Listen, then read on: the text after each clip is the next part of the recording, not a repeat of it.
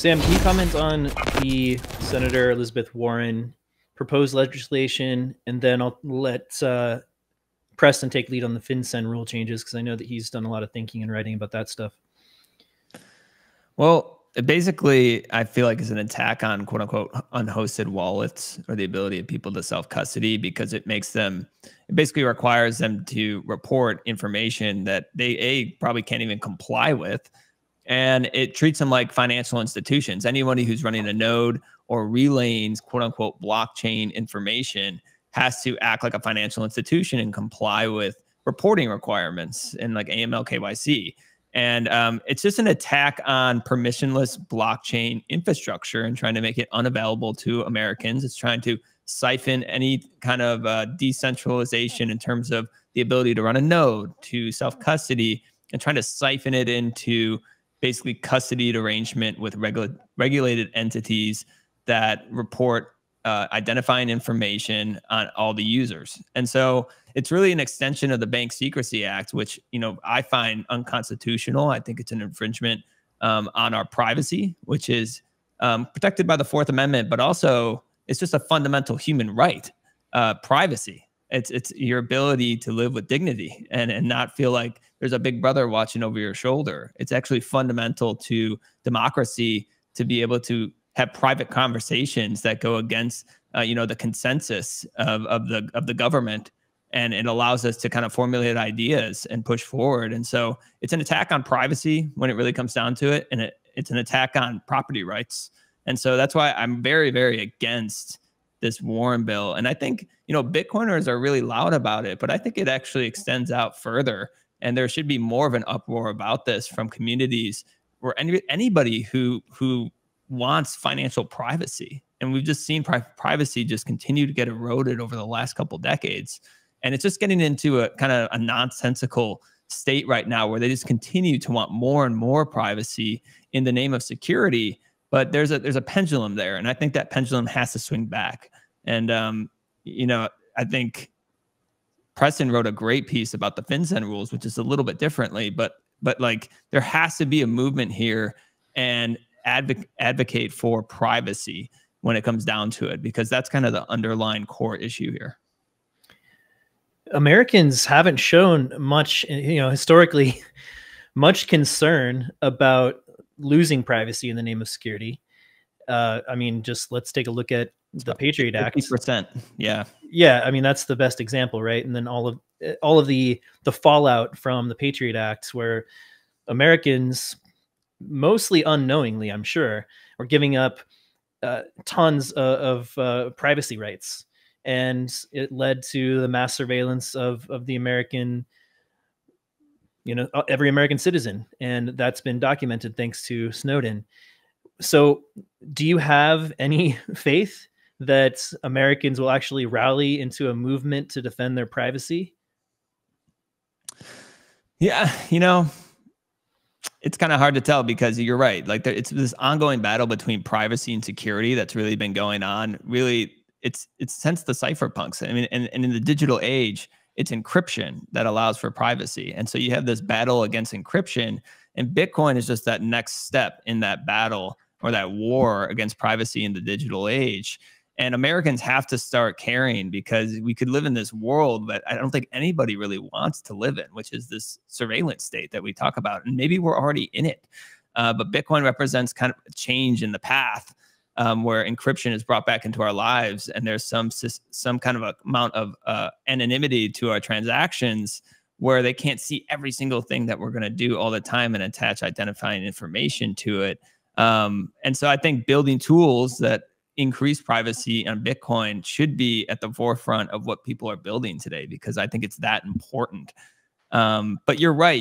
When you look at history, not a lot of people care about it, but I think it's about building technologies that can fight against it, that they can't stop. That's going to be ultimately what matters. I'm reminded of Lynn Alden's quote from her book, Broken Money, which she said, politics can affect things locally and temporarily, but technology can affect things globally and permanently. And so I think there could be a fight now on the political level, and maybe we might lose that battle. But if we build technologies that overcome it, that could be a permanent change Yep. and kind of, you know, reset this course that we're on towards a surveillance state. Yeah, I mean, that's a great point. We have an alternative, and the alternative is not going away. So even if we can't build a movement in time to stop something like a CBDC in this country, the best way to advocate maybe for Bitcoin will be to have the CBDC enacted, and let's, you know, show through, you know, the reality of the situation to Americans, the consequences, the privacy consequences of a CBDC, and then people move over to Bitcoin. A lot of times people need to experience the consequences in order to understand them. Preston, let's talk a minute about the FinCEN regulations or proposed rule changes. Can you summarize those, and what do you think their potential to be enacted are, and what the fallout might be in the coming years if the rules are changed? Before I do that, I just want to make one comment on that last part that you guys were saying. I think one of the big benefits that the United States does have is how powerful state rights are. And if there's any saving grace or hope here in the United States, it's kind of the fact that you have all these different states that are able to create laws to help protect sovereignty rights for ownership of Bitcoin versus a central bank digital currency. And I think that that's a massive battle that would take place between states and the federal government, which when you're trying to defeat this and maybe stand up a CBDC in its place, which, you know, that's a whole very, very long conversation that almost is an eye roll to me because I don't think that they have a chance. The time, the speed at which you can implement something like that and gain control of the narrative and the money is of the essence. And that battle that would take place between states and federal government here in the US is one of the reasons why I'm so bullish for Bitcoin. And I don't think the CBDC stands a chance. On the FinCEN side, so a little bit of background. So this is back in, when was it? Was this early December or maybe even November? I think it might have been November. Yeah, it was November. It was November. So Elizabeth Warren comes out and is just throwing all of this Wall Street Journal report around that Hamas was being funded by crypto and the whole bit, right? She sends a letter off to the president, quoting this Wall Street Journal article, which was a total hack job where they said that it was, you know, over $100 million that was funneled through crypto. In the reality, the chain analysis showed that it was like $300,000 or $400,000, which was less than 1% of what they were claiming in the Wall Street Journal. Wall Street Journal had to go back and clarify that they were wrong in the article, but this was all noise weeks later after like her attempt or the messaging campaign that she was working went out. The next day after she sent this message to the president, FinCEN, which falls under the president's cabinet, came out with this proposed policy of this sweeping regulation against crypto. And when I say sweeping, I mean, it's just take as much garbage that you could possibly collect, throw it against the wall, and just let's see what the heck sticks, was how I would describe this FinCEN proposal. When you actually read it, and let me tell you, I've read it and I've gone through it aggressively. It is so overwhelming, the amount of legal speak and laws referenced, and this is all you know, you can go look it up. The easiest way to find my response for this is just type in ego death capital or ego death in FinCEN, and it should be the first thing that comes up on Google. And you'll see the response that I put out there. And I went line by line through all this. FinCEN had I want to say like 30 questions, 34 questions maybe that I responded to So when they put this proposal out into the public, they list questions along with the proposal that the public can respond to. The purpose of this response with the public is, hey, we're getting ready to make a bunch of changes to the law. This is your chance, public, to tell us your concerns or where we might be missing something so that we can make it as effective as possible in a legal framework. And then after that comment period ends, which I think it ends on the 22nd of January, so it's still open for comments. And I would highly encourage people to read, copy, plagiarize whatever I've, just pull a President Gay and just, copy everything that I put here and post it into the comments. The Harvard president that just stepped down.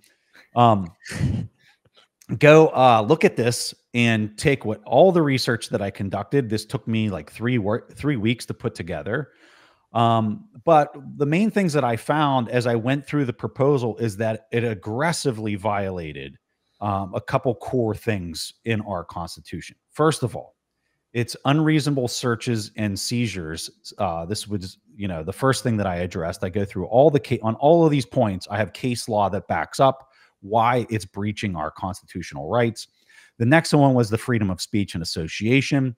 Then I talk about the right to financial privacy. I talk about the due process and rights being violated in the Constitution. The right to secure personal information and data is drastically violated. The right to non-discrimination is violated in the Constitution, and then the access to financial services is violated. Tons of data and information and case law to back up all of that. So go into that document, copy and paste it, put the content. Here's why you do this. So they're gonna pass this thing. Okay, they will pass this proposal. And what happens after they pass it is now it's on the burden of anybody in this space, any industry, this whole industry, to go and fight legally why their rights were breached. Okay, you're not going to stop them from pushing this through. They're going to push it through. But what we can do from a legal standpoint for all these companies, if you're a business in this space, what you can do when you do go to court after it's been passed is you can say, look back here in the public register. There was 1,000 comments about how this is illegal and this is violating our rights. And yet the FinCEN went and passed it, right? And let me tell you, I've talked to Joe Carlasari and some other legal experts. I was like, does that actually help you as you're litigating this on the back end? And they're like, absolutely, it's huge. Okay. So that's what you're really doing. You're not going to stop it from happening, but on the other side, when it does show up in the courts, everybody can kind of point to all these key points that we're making and highlighting through case law of how they're just overtly like stealing your freedom and your rights. Like it's really bad. So I guess the whole point of all of that, take action, go read the document. You don't have to, it's very long. It's very thorough, but you can go in there, pull whatever pieces you're passionate about, just post it in, it's really, I have links straight to the FinCEN comment section. You can click it, you put your email address in, you paste your comment in and just hit submit.